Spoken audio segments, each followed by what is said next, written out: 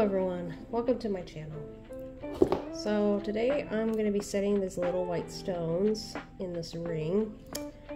I removed the older ones because they were kind of too scratched up, so right now I am putting in the new ones that are nice and shiny.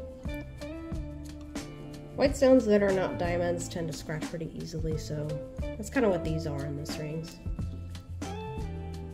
Yes, I also gave this ring brand new prongs right over here because they were just really thin. But with rings that are worn on a daily basis do need maintenance. About like, not as much as like a car would, but about as, they at least need to be checked. Like wedding rings, for example, need to be checked once a year by a local jeweler. Because sometimes, like, the metal, just rubbing it with your fingers for years can actually wear down the metal. And usually the prongs can get thin, and then it creates, like, makes the stone vulnerable. Okay, so, and then they just need to be replaced, the prongs, over time. And that way, they'll be good as new. Another good thing to have for your wedding rings is if you have like a side band. It's always good to solder it next to each other if you like wearing them together, because that also prolongs the life of the ring as well. It takes a lot for rings to be so badly worn that they need a new ring, really. But just a little touch-ups here and there is always good. And it makes it last like for decades, so.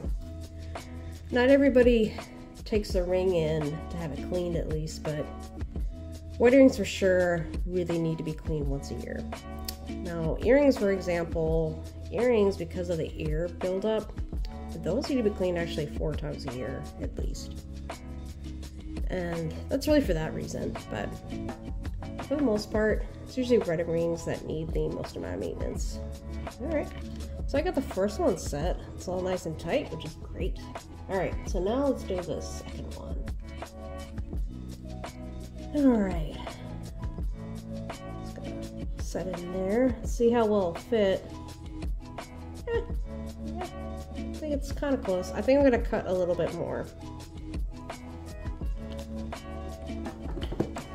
So recently my shop actually kind of flooded, which kind of was annoying because I wasn't able to just do the work that I wanted to soon enough. I'll let everybody know, of course, but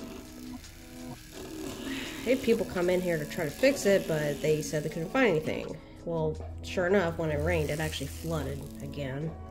The water wasn't like inches tall, it was more like a centimeter probably, but it still is just concerning because I have things I want to plug into, you know, some electrical things, like my flex shaft right here, that I want to be sure that the water didn't damage it, but luckily it didn't. But I did eventually get them to fix something, part of this room, so far nothing. So it looks like it's fixed to me, so I thought, well, I guess I can get started again. Yeah, now I'm behind on my projects, which I hate being behind, but anyway, at least I have plenty of things to work on. And this one is one of those fun repairs because this actually turned out really nice, just soldering all 3 rings together is what I did. They were 3 separate rings, but I combined them into 1 ring.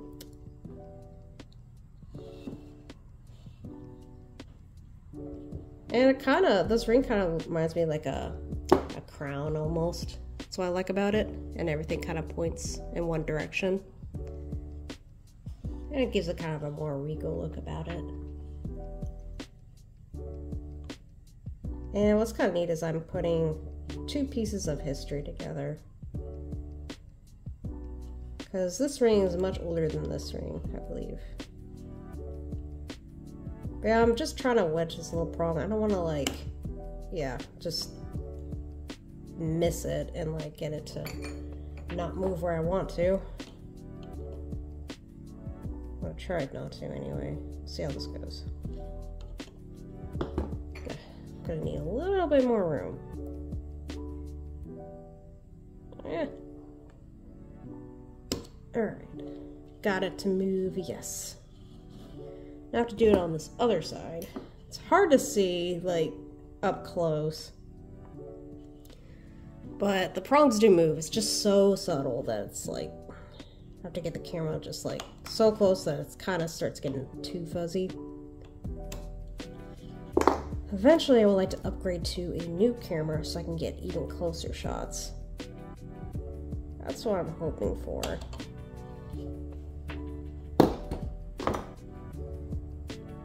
I'm glad these prongs are holding up. And they're sturdy, so I don't have to worry about these later.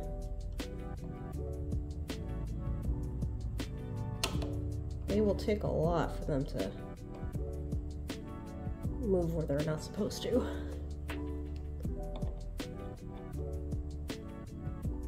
Alright, let's see if we can get this one going. Alright, here we go. The stone's tight, but I'm gonna move the prongs a little bit more. So I recently got some knitting I'm excited to put up for my cat. I have a very large patio, but I kind of wish I had some more room on the inside instead of a giant patio, but oh well.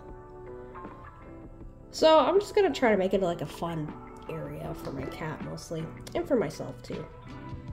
So I got this knitting that I'm just gonna put up so that he can join me, and then he can just hang outside. And the other thing I don't like about where I live is the laundry is also outside on my giant patio, which is super weird. I don't like that at all. But it's fine if it's like warm enough, but if it's too cold, it's annoying. But when it gets too hot, then that gets, it's whatever. I don't mind that much, but I just don't like the moment, like, I take my clean clothes out of the washer and then I put them in the dryer, and sometimes one sock just falls onto the floor on my patio and I feel like it's immediately dirty again. Just because it's like outside. That's my complaint anyway. I don't know if anybody else has outside laundry. I think some do in Hawaii and places like that. I don't know how well that works, but I think it works if you live in an area where the weather doesn't change that much. If you don't really have a change of seasons, then it could absolutely work. But here, where I live, the weather changes every day, so I'm just kind of at the whim. Or how much I want to put up with, really. Anyway.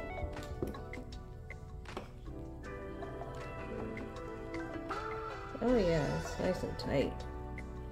I like that. Good, good, good. Alright, now let's go to the next one. Alright. So this particular stone has it's hard to tell, but under microscope, it does have a very fat girdle, which is the edge around the stone. Like, for example, the very point of the shape of it, it's very thick. So we have to kind of cut a little bit more into the setting to make sure it does have room, because the last thing I want is for the prongs to go over it and then it's just not covering hardly nothing. I don't want that at all. So alright, let's see how this will fit.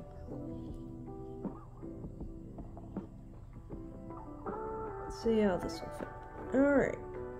Yep. I think it's almost there. I think it needs just a little bit more room, but it's actually almost there, which is awesome. Great. It's actually more shaped like most colored stones usually are cut. They're kind of shaped more like spheres than diamond shape. Although they've gotten better at it now, but I guess I'm just referring to some of the old cuts. And that's why most jewelers don't like setting color stones, because it's just a lot more tedious.